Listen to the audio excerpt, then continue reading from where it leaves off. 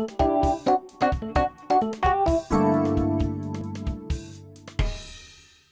folks, if you've used any of my single line fonts, you know that they come in two versions. Both of them are made from the same work file, where each stroke is a single line from the start point, which is this little green arrow, to the end point, the little red arrow. The gray area you see is not part of the character. Font Creator, the program I work in, adds that just to make your strokes easier to see. I export two versions so that these are usable in as many programs as possible. One has the number 1 in the name. This is the true single line version, but most programs can't use that version because the program tries to close the shape. It puts a straight line between the start point and the end point of every stroke, so you end up with these weird blocky filled shapes. We'll look at those closer in a minute. The other version has the number 2 in the name. I call this the Hairline version. It's technically an outline font, but the outline is microscopically thin. If you can't really see the letters here, don't worry, neither can I. Heck, in some programs, these fonts are completely invisible until you apply a stroke.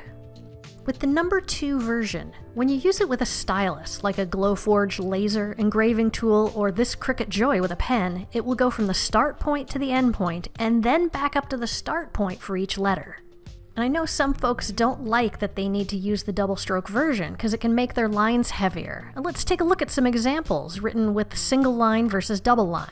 First up is Cricut's 0.4mm sketch pen. You can see the double is a little bit heavier. Next is a plain old Sharpie fine point. The double isn't much heavier, but the dots of ink at the ends of each stroke are way heavier in the double. Those dots are going to happen with any felt tip pen, because the pen is pausing for a moment and more ink seeps from the pen into the paper.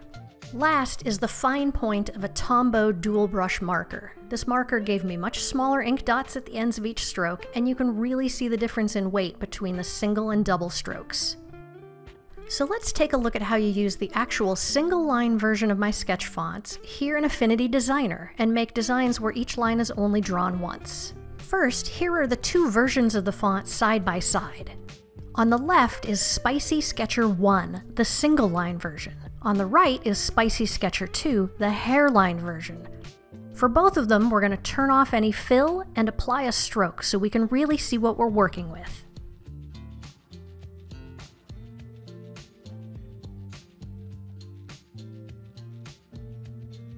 And here you can see why version 1 always shows as filled in. Most programs prefer a vector shape to be completely closed, so it's drawing a straight path between the start point and the end point. Not what we want, but we can work with it. I'll clear out the hairline version so we can concentrate on the single line version. First, I'm going to convert the text to vector outlines so we can make our modifications. To do that, go to the Layer menu and select Convert to Curves. Once your text is in vector format, we can get rid of the extra connecting line. We're basically going to break open the shape right where the line is. Using the Node tool, double-click to get all of the nodes to show. Single-click on the red node, that's the end point. Then click on the Break Curves button shown here. The icon shows one node on a line becoming two separated nodes. Now you can click on that node and move it around. It's turned one node on a path into two separated nodes. And you can just hit your delete key to remove it. If a letter has more than one stroke, you'll need to perform this same action for each stroke. We'll do the big shape here first. Same steps as before. Single click on the red node, click the Break Curves button, click on the node again. Now it can be removed.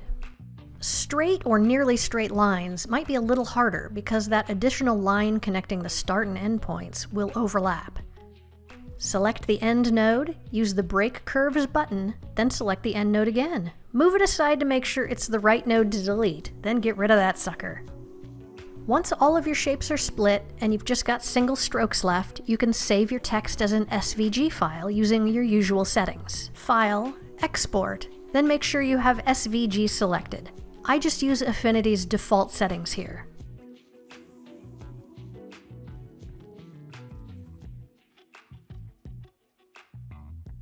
Now I can bring that design into any program that takes SVG files, and the text is ready to go. Here I've uploaded the SVG file into Cricut Design Space to test it out. Set it for drawing with your pen tool, and it's good to go. So now you may ask, isn't it easier to just type out text with the Hairline version directly in my machine's software? And yeah, it is. But if you want true single-line strokes for the text in your design, whether you're using sketch pens or a foil quill or scoring with a laser, this is a fast and easy way to build text and then import it.